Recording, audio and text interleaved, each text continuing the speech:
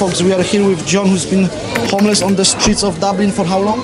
6 years. 6 years. And what triggered your homelessness? It was not being able to deal with losing my son and my daughter when my partners broke up with me. So I just ended up here. And when I came here, I ended up on heroin, I ended up on crack. But thanks be to God, I don't do that anymore. I'm not more into my drinking now. How did you manage to, did you go like on the rehab or? Yeah, I went on a rehab, so I did, yeah. I was on the methadone and all that there. And I just decreased it and got off it as soon as I could. That helped? It helped, yeah. All right. What is it like to be homeless on the streets of Dublin, tell me? It's very dangerous. Is it? People are getting stabbed, their throats cut in their sleeping bags. It's very, very dangerous. Because a man is homeless doesn't mean he's abusing these substances. I've been in and out of hostels and I've been living in tents. So altogether probably on the streets, probably 5 years. You say I'm not blind, I'm a con artist and a fake and a phony. I went into care of the HSE and I went from care home to care home. A high proportion of them are probably drug addicts. Right. And crack addicts. Crack cocaine is the problem in Dublin. And heroin. When I was a kid, that I had to get my sisters out of the house because the house went on fire and I was the only one that could, because the rest of them were all underneath me, my age, and my ma, my dad and my little brother died in the fire. I'm an alcoholic, but I haven't drank in 19 months. And I went through a bad time with drinking that and got into drugs and that. What about like help? Do you get help? There is, yeah, there's plenty of help in the Simon community and all that there, yeah. There is plenty of help. But most people on the street don't want to go and look for help. They just rather stay out. It's the way of life. All right. What would you say, is that most of the homeless people in Dublin, are they like drug addicts or are they genuine homeless people as well? I'd say a high proportion of them are probably drug addicts. Right. And crack addicts. Crack cocaine is the problem in Dublin. And heroin. And heroin. Yeah, most of the ones that you see in the street aren't really homeless, but they use the homeless as a means to getting food and all for free. So most of the ones who declare they're homeless aren't really homeless. I see. Where are you from? Are you from Dublin? I'm from Belfast. From Belfast? I'm from Belfast. All right, so you're British? No, well, I'm Irish. I don't identify as being British. All right, so have you got British citizenship? No, I have a dual identity. I take the Irish passport. All right. I'm in a position where I can either be British passport or Irish passport, so I take the Irish passport. I'm Irish. All right, yeah. As far as I'm concerned, they can stick their British passport up their arse. I'm Irish. End of story. Even though you're from Belfast, but you feel Irish and you will not take a British passport. No. What do you think about the border between Northern Ireland and Ireland? Is that an issue? Well, it's virtually not there anymore. Back in years ago it used to be, it was pretty tight, clamped down and all that there. But nowadays here, it's pretty easy going, easy flowing back and forward over it. So I don't really recognise the border being there. Right.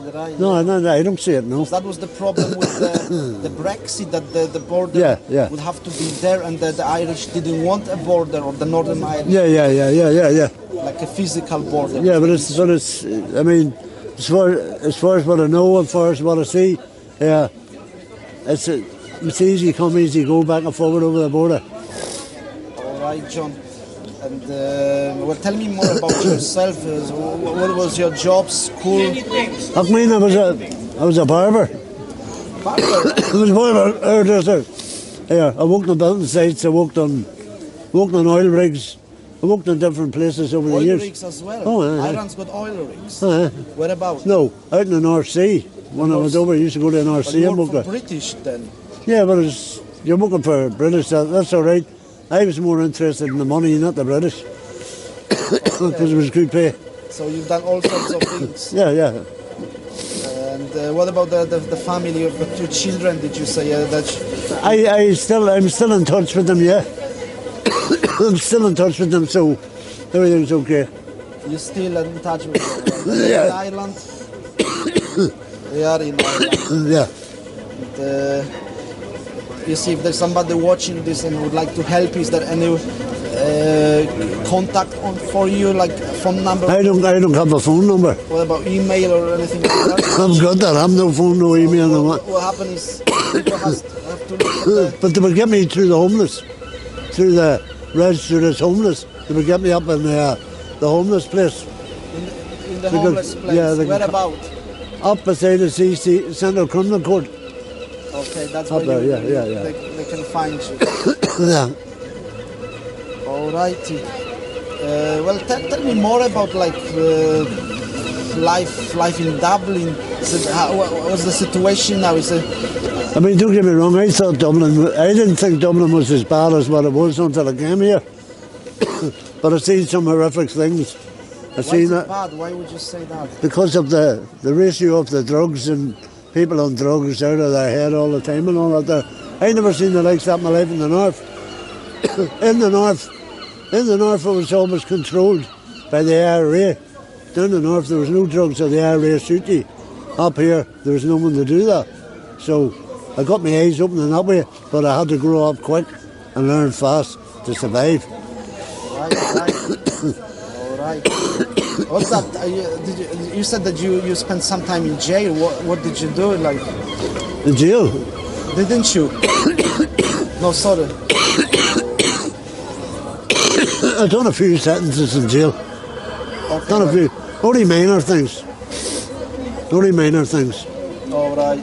How long did you spend there? Probably 18 months. 18 months. But you've learned your lesson quickly and... Oh yeah, don't go back there, no. In Ireland? Did you do that in Ireland? Yeah, in the north of Ireland. North of Ireland, right. But yeah, it's not something I'll go back to. You know what I mean? No. No, that's a young fella's game. It's not for an old man like me. Oh, it was... Right, that was some time ago. Yeah. Right, you've learned your lessons. It was all right. And, when it comes to like people in Dublin, because you see the people on the streets, do you get a lot of tourists? Where the tourists are coming from in Dublin? What do you mean? You know, what countries people come from? Oh yeah. I find out where they come from. There's a vast selection of many countries in Dublin, Poland, Romania, this that. But I kind of get on all right with most of them because I kind of know them because I don't bother them. You know what I mean? There's lots of Dublin is pretty very much multicultural. There's a lot of migrants around. All right, my friend. Well, thanks a lot for that interview. No problem. All the best. God bless you. What's that tattoo here? Love. Love. Let me just... That's the one. That's the one. Love. That's it. I'm homeless, but I'm doing too. I'm on the and you. The same people thinking attitudes. And then they just I'm homeless, but I'm doing too. I'm on the and you. The same people thinking attitudes. And then they just I'm homeless, but I'm doing too. I'm on the and you. The same people thinking attitudes. And then they just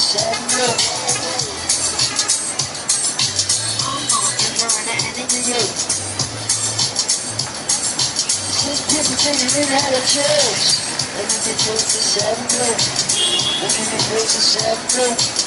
Let me get close to